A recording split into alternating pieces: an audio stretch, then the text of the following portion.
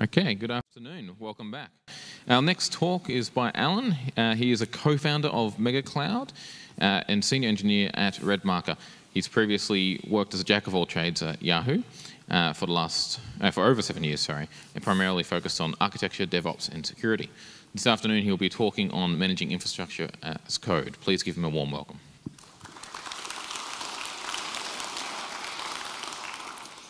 Thank you. Good afternoon. So, wanting to talk about managing infrastructure as code, a bit of a hot topic in recent times. There's plenty of ways to do it, and it doesn't appear that my slides are working. Sorry. Is there? Here what? Sorry.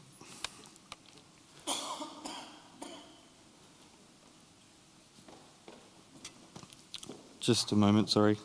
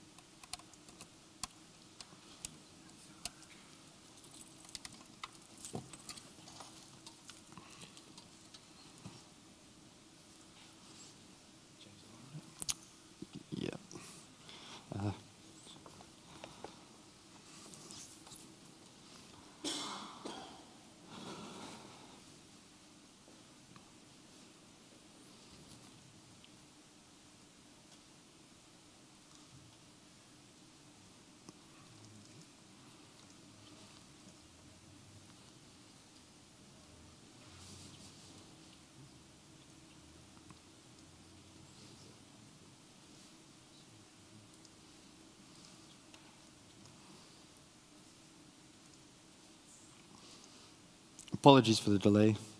Almost ready.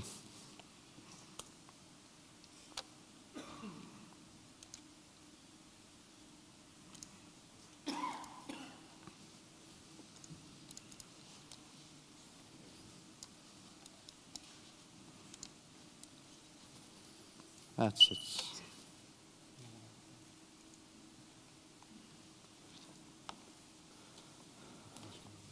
Yep. Okay, back on track. So managing infrastructure as code. So what I want to run through, look at a bit of where we came from, just some rough ideas on things to look at, go through a couple of products, maybe sort of think of some requirements of what we want to do, what we want to achieve, look at some newer products, maybe. And then go through a couple of more sort of updated concepts and ideas, and see if there's any products available that kind of meet those requirements too. Maybe some more ideas after. So originally, infrastructure was always a very hands-on, very manual concept. All hosts, all meta information, any sort of software requirement, it was managed sort of ad hoc by the operations team, maybe some infrastructure people, but it was largely, just a bunch of text. You'd find that host names were sort of based on a pattern to do with their function, so app servers might be app01, app02, and database might be db01, etc., etc. Documentation was sort of all over the shop too. Could be found anywhere, or it just may not exist at all. So it was a bit unmanageable. Things could get forgotten, and you might find that you could ping a host, but you don't know what rack it's on, you don't know where it is. It's just a nightmare. And so typically, you'd find text files or wiki documents would be the most common places where this sort of information was stored. It made sense at the time. There was nothing better, really. You just have lists of hosts, and if you had text files, you might place it onto a shared drive because you don't work alone. There's always other members of the team. You might have an internal administration server, but you might have shared FTP. There could be a few different ways to go about it. Some big corporations may have even built their own tools. And then to sort of get by, make things a bit easier to work with, you'd have a few shell scripts. That way you wouldn't have to remember 5,000 different commands. You just knew if you run this script with a certain argument, then whatever you wanted to happen would be done. Now, there's a few problems with this. Hosts change over time, especially now in more modern environments where you have ephemeral hardware or no hardware at all. It's just virtualized.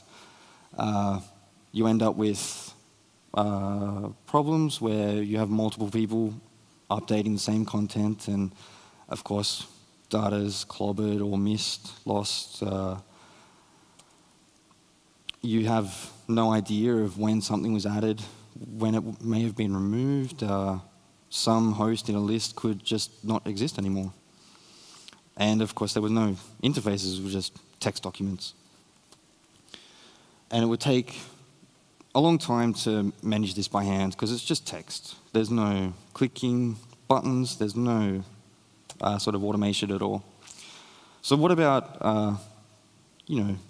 what about the software stack that runs on each of these hosts? You have no idea. So the first thing we want to do is we want to keep track of what's changing over time. We want to see differences in stack. We want to see host names. We need an easy interface for people to collaborate.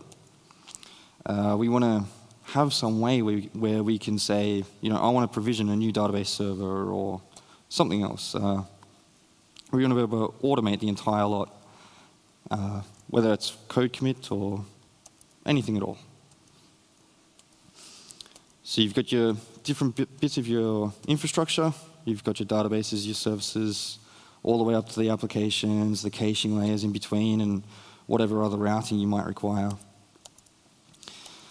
And software, you want to look at orchestrating all of your infrastructure. The software dependencies need to be mapped and managed, and you want to be able to push these within each of those bits of your infrastructure. You don't want to have to remember which applications require what dependencies. Hardware is a bit different. You can't just, destroy one piece and create a new piece. It's long-lived. The good thing, though, is you can use a lot of tools on both with the same general ideas. So for these sort of software provisioners, the dependency management, there's a couple of products. So starting off with Ansible. Ansible gives you some inheritance, which means you can have basic stack definitions and then sort of inherit from those. You can specify variables, could be host names, could be some sort of database username, whatever you'd like. It's relatively easy to use, especially with automation. And the YAML sort of base syntax is quite expressive and easy to follow. All group definitions are placed within playbooks to make it easy to sort of separate bits and pieces. And the versioning is a bit of a DIY. Typically, you push it to some sort of version control. And you can have an agentless model for your deployment, so that way you don't need to have specific infrastructure running just for your Ansible. Templating allows for configuration file mapping, so you can define, say, an Apache config with a variable for a host name or a log location, and then when you provision an environment, you can specify that at that time. So a quick example here, from the left to the right, you have a playbook on the left where a set of hosts is a variable. Using two roles, a common role and then an app server role. And on the right are 6 different files, 7, sorry. 3 in the common role and 4 in the app server role. So common might be your time zone configurations and sort of shared functionality, and then app server might just be for web server components, which could be an Apache config, for instance. With Ansible, though, you can also provision dynamic infrastructure. So again, reading from the left to the right, this very small configuration would create an instance in EC2. There's a couple of parameters, so you can specify an AMI ID, which means that you don't need to hard code specific AMIs. You can change them over time and allow for easy updates, especially on post-commit hooks. There's a few drawbacks, though. Some sort of difficulty can be found when you're trying to keep track of what instances are being provisioned. The EC2 functionality itself is provider specific, so if you wish to do something different, then you need to make sure that the Ansible infrastructure, the version of Ansible that you're running has that capability. The versioning itself is DIY, so you have to make sure that you keep track of each version of your config. And it's quite simple. It's not as, I guess, at an enterprise level. The next tool is Chef. Chef is based on Ruby for its syntax.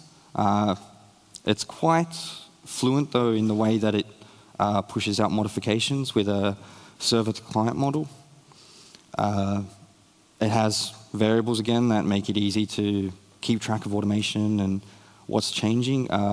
Each of the instructions and the instruction sets are stored within cookbooks, which sort of makes it easy to, again, group those commands and sets into logical places. And there's a concept of a chef server where cookbooks can be stored, so that way there's a central versioned repository. So the server to client. So a quick example of creating some instances. At the top we have a variable to specify we want 10 instances created, and then we run a loop from 1 to that maximum number and set up the machines that we've defined within the subnets and of the instance types. We can also create resources. So this example here is a quick load balancer resource, specifying the port and the protocol and what we want to allow and perhaps what we don't want to allow. There's also an array of host names. In this case, it's just machine 1 and machine 2. There's a few drawbacks, though. You need to have a dedicated server just for the Chef management. It's based on Ruby, which is not necessarily your language of choice. So it can be, might take a little bit of time to get used to using Ruby or building on top of that. And Chef has a plugin infrastructure, which is great, assuming your plugin exists for whatever functionality you require. For instance, any sort of AWS-specific functionality requires the AWS plugin. And there are some restrictions on what operating systems and packages you can use with the nodes that you wish to push to. Our next tool is Puppet. Puppet's quite simple with its syntax for the configuration. It also has a server model for its deployments. And it's very easy to automate, very easy to script, and keep track of. The configurations make environment-specific settings very easy. So a simple software dependency example is, let's say we want to add Apache 2. We specify the command we want to install Apache with. In this case, it's apt. And then we have a quick check to make sure that Apache is running once it has been installed and started. And if everything's working fine, we push back to say, yes, it's functioning. If we want to provision some resources, in this case, we have a security group followed by an instance. Very simple EC2 commands where you just specify what you want to happen and what you want to make sure is available once the command is completed, and connecting the two together. For the final resource, we can create a load balancer and then place the previous instance that we created within the pool of resources for the load balancer. We can specify what zones it's available in, and security groups, what ports are open, et cetera, et cetera. Again, there are problems. Puppet is quite specific with its language. It is quite readable though, so it's not completely bad. If you have a very complex infrastructure, it can be quite difficult to manage. It can get a bit clobbery with the different configuration files. All of the commands that are run with Puppet are dependency-based, so it can be tricky to have your order execution mapped correctly unless you are very careful. But in more recent versions, this has become much less of a problem. So we've sort of talked about software mostly, a bit about provisioning, but there are some tools that are mostly there for instances, resources, that type of thing, not just software. So in this case, we have CloudFormation. CloudFormation gives you a sort of a faux physical complete infrastructure as code capability. It has a JSON schema for its definition set. All AWS services are readily available to be configured within it, as heavily coupled within AWS itself. But it will keep track of all of your configurations, and it will version and store all of that for you so you don't have to. And it's very easy to automate. The JSON file itself can be quite big. So to begin with, you might have some meta information. You might say, the date, the version. You'll have a name for your template, and you might specify some keys.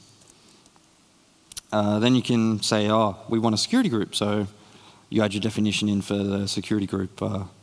You could say, let's just open port 80 in this infrastructure, or in this particular security group. And then you might want an instance. You could say, we just want an EC2 instance, and we want to use yum to install HTTPD. And then you could specify, okay, place it within that security group that we just created.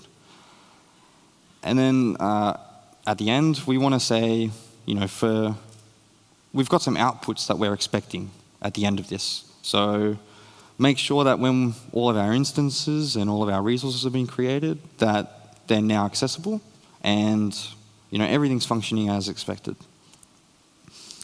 Of course, we still have some drawbacks.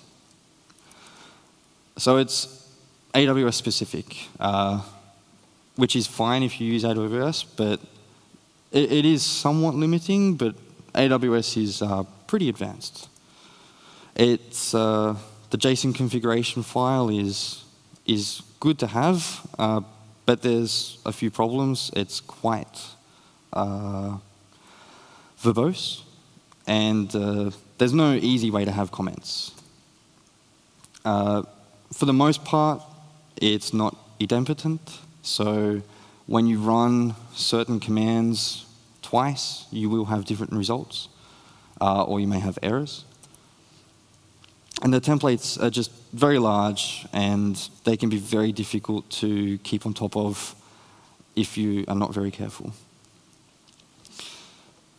Most of the functionality is readily available to be automated through other tools. So CloudFormation doesn't have to be used just for if you want to automate with AWS. So with your infrastructure, there are 3 typical sets that you want to look after. You've got your software, you have your hosts, and you have your resources, where resources are hosts that you don't manage the software within. A general tool provides one, but not the other. So you may have a tool that looks after just the software stack, and you might have another tool that looks after the physical stack. It's easy to set up some scripts yourself, just a few shell scripts to sort of make it easy so you don't have to remember certain commands. Though it does make it easy to duplicate items that you don't want to be duplicated, and inconsistencies can arise very quickly, and it can be very problematic depending on what tools you want to use. There's a third set of tools where we combine these together. Software dependencies can be managed, resources can be managed, hosts can be managed, and you can specify certain software dependencies within certain resources. Configurations can be specified for any number of different cross-communications within infrastructure sets. And with a single command, you can bring up any number of resources, specify the software within them, map their dependencies, and then have them easily communicating within each other. An example is Terraform. So with Terraform, you can orchestrate any sort of resource you'd like. You can specify how those resources talk, what's running on them, what ports are open, whatever you'd like. It has a very simple syntax, makes it very easy to manage, it's quick to get up to speed on using it. The configurations that are maintained are very simple. And there's a lot of parameterization options that makes it very easy to orchestrate large environments with many different options. A quick example of a software provision. So we create a AWS instance, just the EC2. We specify the username that we want to connect with. We pick the instance type. We might specify an AMI. We can put in the security groups, subnets, whatever you'd like. And here we can specify that we want a remote execution provisioner to run, and we give a few commands. Specifically, we run apt. We get everything up to date, and then we might put Nginx on, and we'll start Nginx. For resources, if we want a load balancer, we can say, resource AWS E or B. We can give it a name to keep track of it, put it within a subnet or multiple subnets, give it a security group. Then we use listeners to specify some ports that might be open. We can create some keys. Of course, still there are some drawbacks. So each vendor that Terraform supports is written specifically for Terraform. So it only supports what it supports. It has to be available within Terraform itself. The syntax is very nice and clean, but it does have a bit of a learning curve because it is quite different. Inherently, as each vendor is individually built into the product itself, there can be delays as new functionality is made available by each vendor. It's a relatively new product as well, so there may be some features that aren't quite ready yet. Our final product is Manager Cloud. So Manager Cloud provides a complete orchestration and provisioning concept. It's simple. It has a reusable configuration flow. It keeps track of versions and deployments with your infrastructure.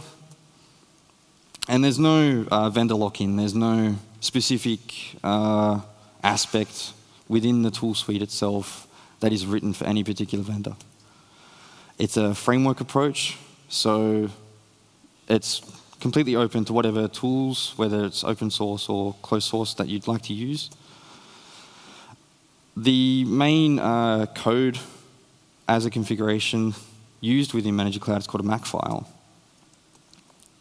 It's the template that stores your full configuration. It has your complete infrastructure specification, everything from your instances to your resources, if you want to manage your DNS automatically. It's entirely open-ended. The versioning gives you very easy capabilities to use, deploy, and roll back infrastructures.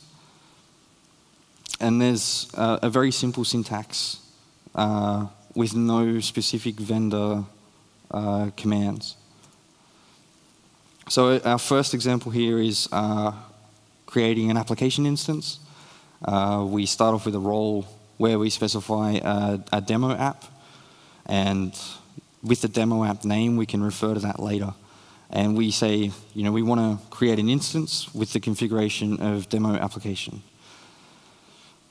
Then for our infrastructures, we say, we want to have an infrastructure named demo application instance. And this, again, is just a name that we will use later.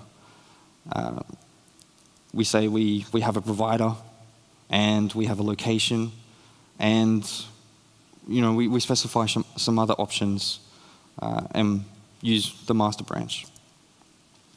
For resources, if we want to have, say, a load balancer, we might create a load balancer called Elastic Load Balancer, and we specify how it's created and how it's destroyed. And here, we simply just use the AWS command line tool provided by AWS itself with the few parameters there for the, say, the load balancer name, the listeners, the availability zones, the region, etc. And for the instances of the resource, we have the definition, and now we just provision the instance. So we might say load balancer 1, and we say the resource is the Elastic Load Balancer that we defined previously, and these are the parameters that we want to give. So we specify the name, we put in the listeners, we say, we want to allow for HTTP on port 80, and we say, we want to make it available in US East 1B and US East 1C. And then now we have a load balancer ready to go. We want to go ahead and associate our instance for our application within the load balancer. And first off, we specify some actions, because we will need to know the instance ID, so that way we can put the association within the configuration. And then we need to run the command to register the instance within the load balancer itself. And again, this is just using the AWS command line tool. And within that command, we have our parameters that are specified within the rest of the infrastructure.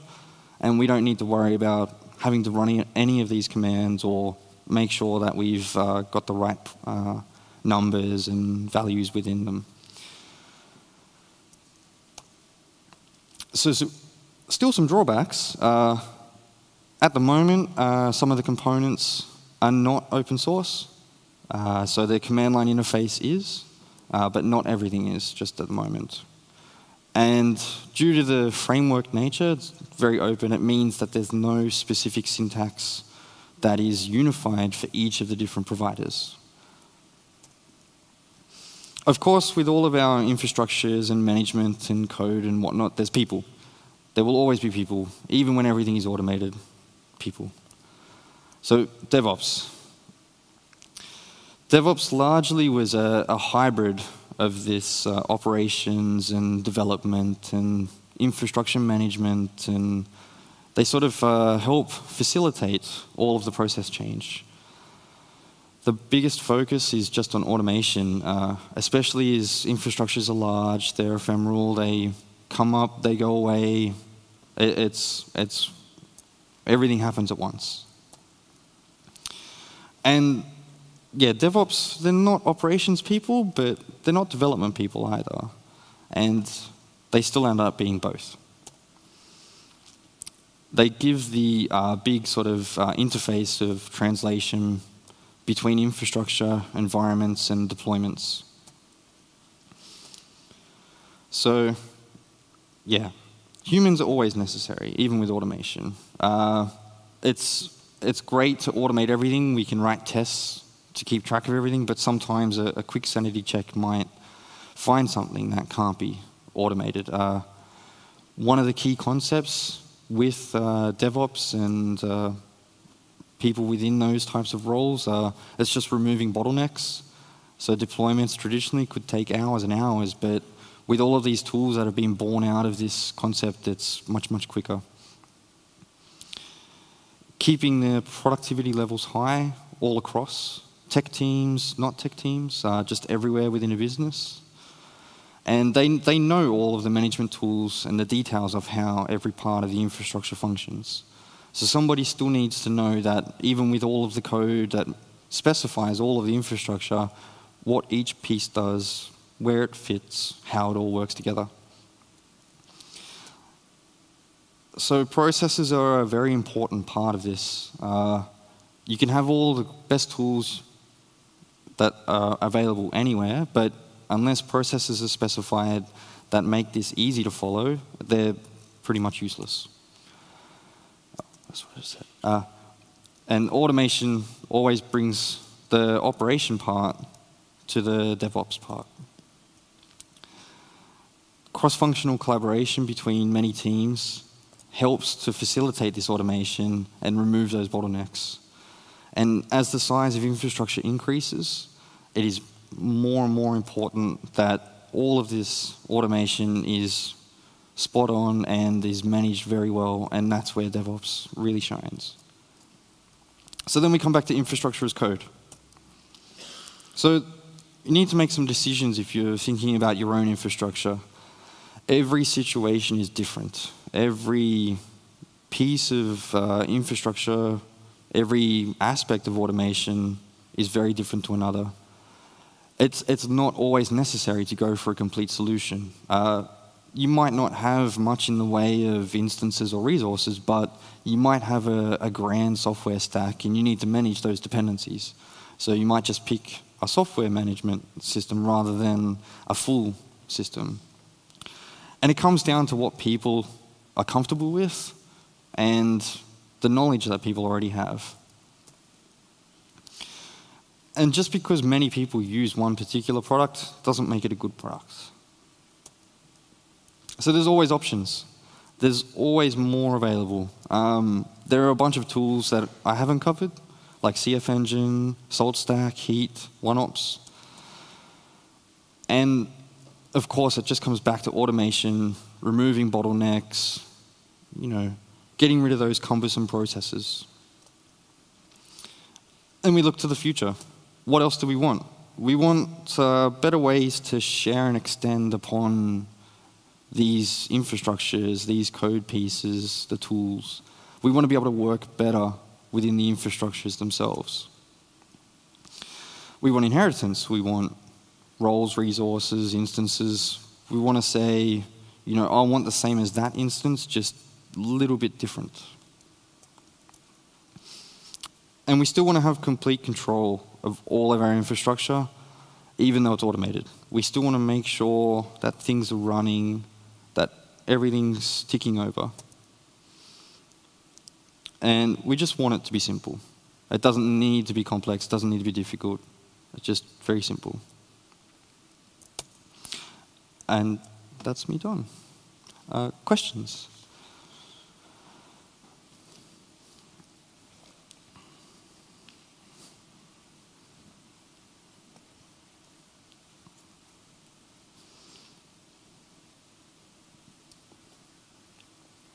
It's more of a social and technology question.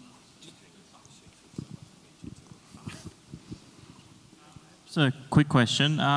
Obviously, a lot of the tools and technologies you're looking at are all like very AWS-centric.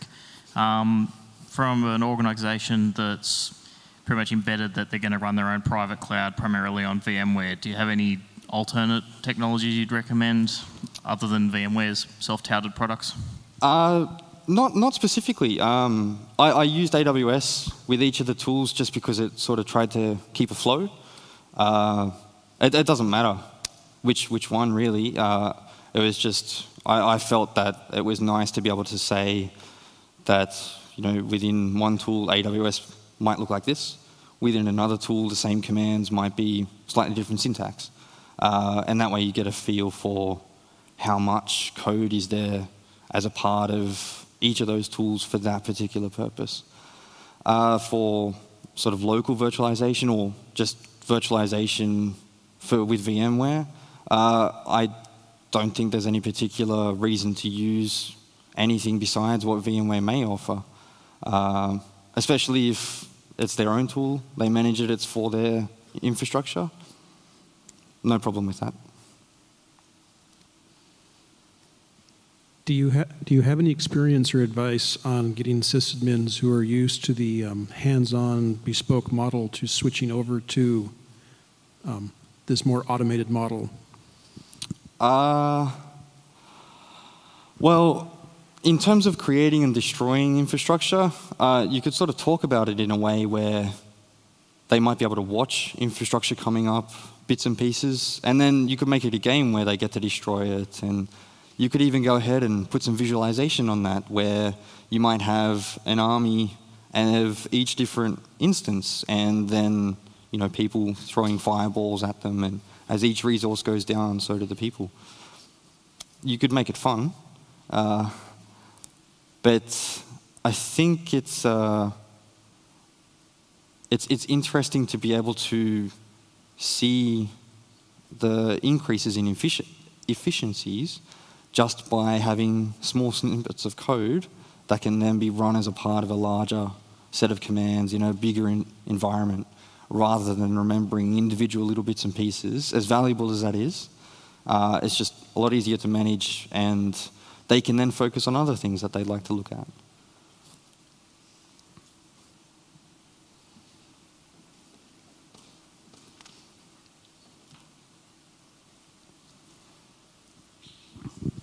There's time for one or two more questions, if anyone has any. We'll finish early.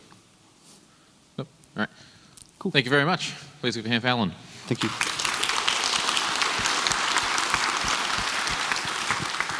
It's afternoon tea at the moment. I believe it's being served back out in the foyer. There's a 40-minute break, and the next talk will be at 3:40.